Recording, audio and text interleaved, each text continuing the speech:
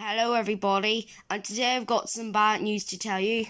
My 2014 DVD of Way Below, Knock Talk Rock and 5 other stories, there's a little line on the disc. This is really bad news. And here's the disc.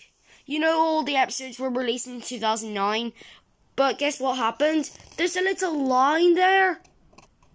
Yeah, didn't know how it got there. I cannot believe that. Well guys, I think the disc still plays fine, isn't it? Maybe, yeah. I just maybe think so. Well guys, the disc is still in mint condition, so it still plays well though.